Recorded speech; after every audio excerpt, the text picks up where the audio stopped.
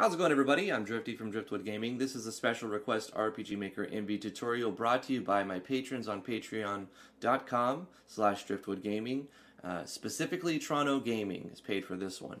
So, Corey, aka Trono Gaming, has specifically asked for a skill that does a number of different custom things. So, I'm going to be using a bunch of different plugins to make this work. And let's look at the plugins. Actually, first of all, let me just show you the skill and to see if it's something you kind of want to learn how to do. And if you like it, I'll show you how to put it all together. It shouldn't take too long. And it's all Yanfly plugins. So this skill, we're calling it TronoHeal. And it's going to heal the user for half of their max HP, apply a permanent barrier, or it's permanent as long as the HP hasn't been drained, so it doesn't just go away after a few turns, equal to the user's max HP. It applies a heal over time effect to the rest of the party, equal to 20% of their max HP, but it doesn't put a regen on the caster, and it doesn't immediately...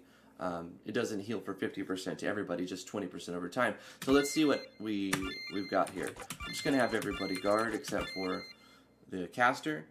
So we're using a few Yanfly plugins here.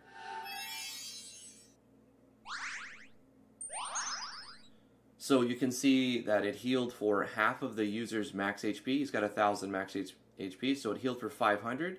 And then it applied a barrier of 1,000 extra HP, which will stack if we were to do it again, and it healed the party for 20% of their specific max HP, and that will last for 5 turns in total. So once upon casting they get healed, and then 4 more turns, and it ticks every time it's the caster's turn. Even if the caster were to die, it should still tick through there. So let's just see what happens if we just guard again. Everyone's guarding, and when it comes back to Drift's turn, the people with regen will still get that regen effect going on. And I put a cooldown on TronoHeal so that you can only use it every 6th turn. It lasts for 5 turns of regen, but you can optionally take the cooldown off and spam it if you want to, or you can give it more cooldown, and I'll show you how to do it with and without. And I've made it in a way that it's easily customizable, so you can change all of the numbers. So if this is a skill that you want to learn how to do, let's jump right into the tutorial. First of all, the plugins that are mandatory are the Yanfly's Core Engine, the Battle Engine Core, Action Sequence Pack 1, Buffs States Core, and the Absorption Barrier.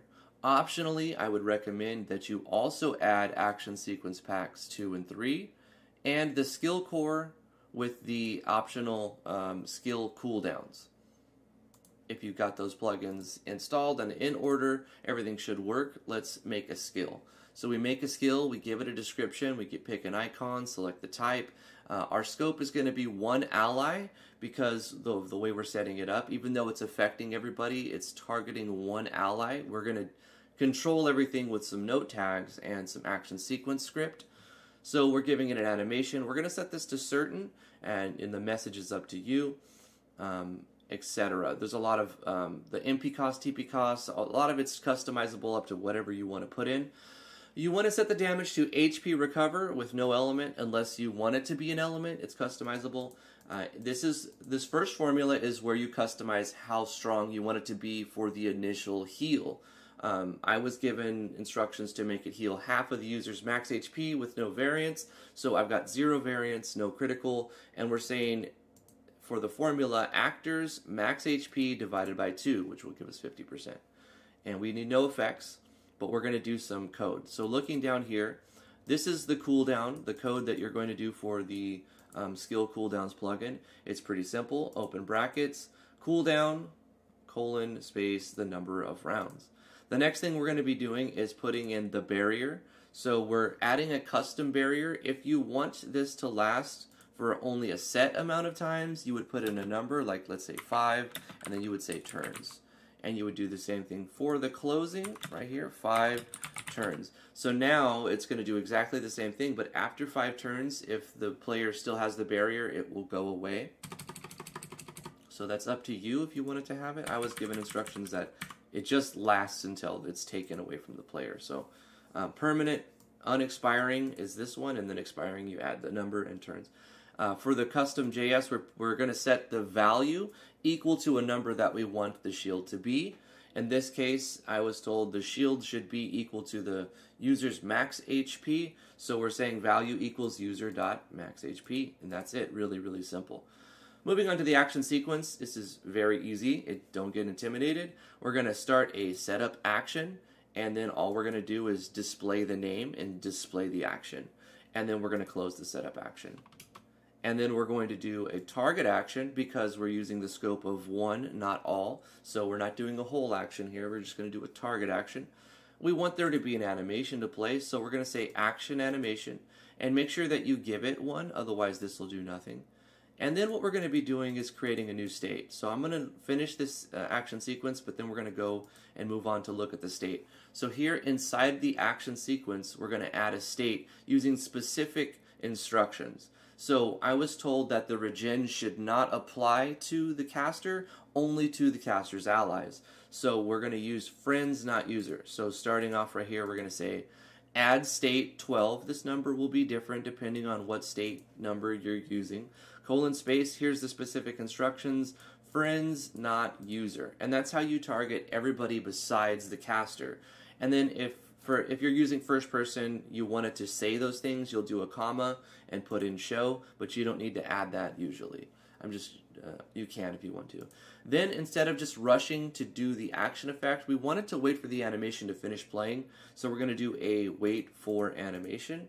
Then we're going to actually call the heal and initialize that formula. So we're going to say action effect. So every time we type in action effect inside of an action sequence, it's going to do what it sees over here in the damage and effects tab.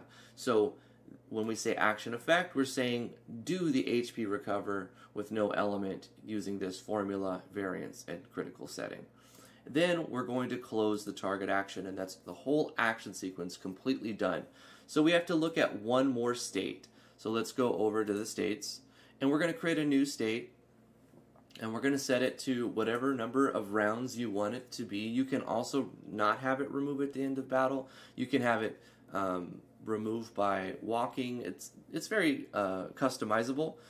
Priority, it's up to you. Icon, name, all up to you.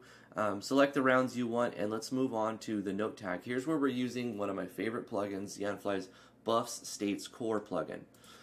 So we're going to be using a custom regenerate effect. So we're going to start with that right there.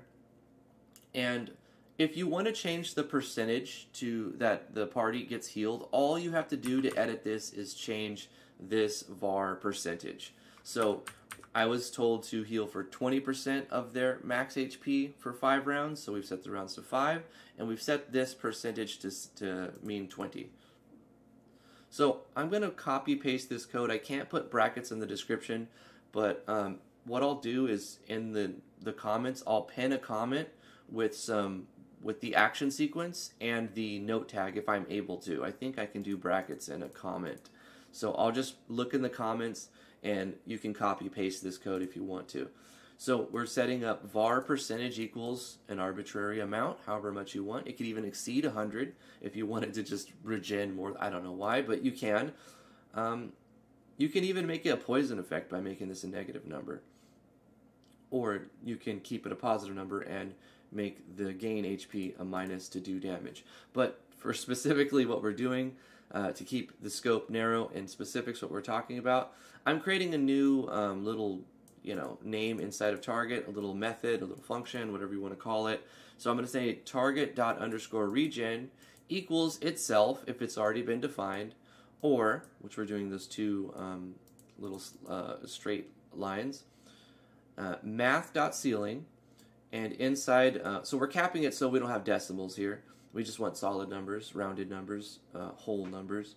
Target.maxHP times, and then in parentheses, I'm typing in the name of the variable, percentage, which you see up here, divided by 100. You could just put the percentage in here, but it's nice and clean if you just have the percentage right there. So we do it that way. Don't forget the end line. Over here, it kind of seems to want to cut off right here.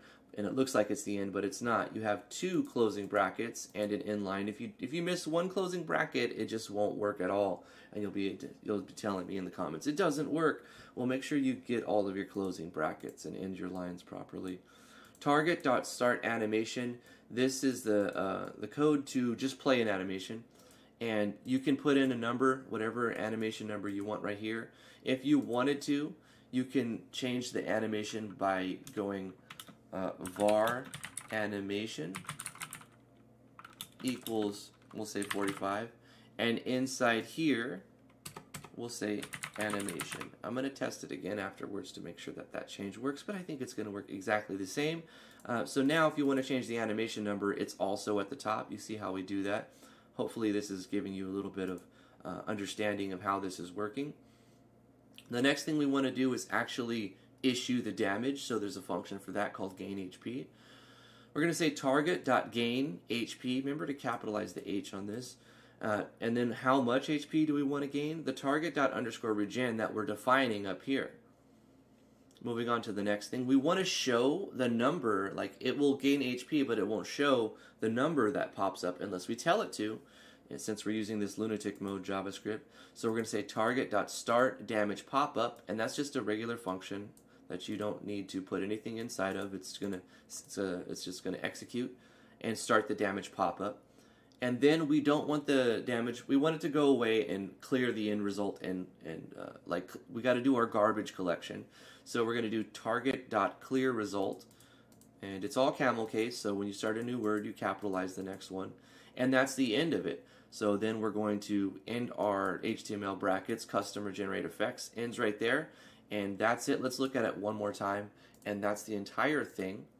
Get your plugins up to date. If your project, I think it needs to be 1.5 and past. It might actually work in 1.4 for the engine, but I can't guarantee that. I know it'll work in 1.6 plus. So I did make one small change, right? Or a couple small changes. Let's just make sure that everything is the way it's supposed to be. And we use the skill, shows an animation, heals the user for half, adds a barrier equal to all of his HP, and adds a regeneration effect that is healing all of the users for 20% of their max HP. And every time it cycles around what would be Drift's turn, they should all get that regeneration effect. You see that Harold got 100, Marsha got 120, and Therese got, what was it? I gotta look again. Also, we have our cooldown. But yeah, they should all be getting the right amount, 20% of their max. So what, Therese got 120, Marisha got 60. Okay. Yep, so that's pretty much it. Hopefully you guys enjoyed this. I guess this was like a tips and tricks tutorial. But shout out to all my patrons on patreon.com/driftwoodgaming. And if you would like to sponsor a tips and tricks video, that is a reward tier on the Patreon right there. If you'd like us to play your game on stream, there's that's the $20 tier. Like this video if you liked it. Subscribe to the YouTube channel if you would like to support me. I have a PayPal. I also would appreciate you just coming on the Discord and hanging out. Your time and attention is also very, very important, and thank you guys so much for interacting. That's it for this tutorial. Hopefully it was informative and helpful, and we'll see you guys next time. Bye-bye.